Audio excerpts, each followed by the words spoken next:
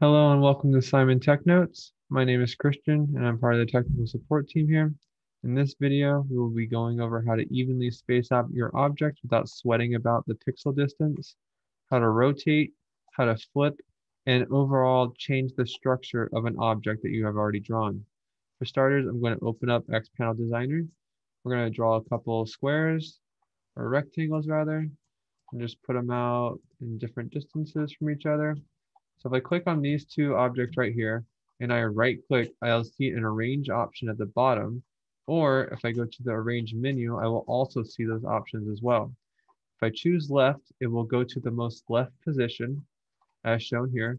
So let me space those out again. If I choose to have them centered horizontally, they will line up on top of each other. The same can be said about the other options that I go through. If we choose right, it'll be the most right position. And if I choose top, it will do the most top position of both objects, a vertical center, and a bottom.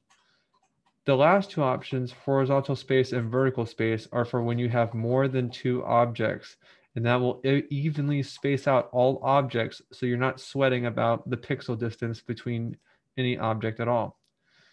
The next change that we'll go over is rotate. We have rotate 90 degrees left and right, so clockwise and counterclockwise as the name implies. And then we also have horizontal flipping and vertical flipping as well. And then the last one we'll go over is point change. So if I pick one object here and I go to arrange and then I go down to point change, I can change the structure of this rectangle and turn it into some of a different object.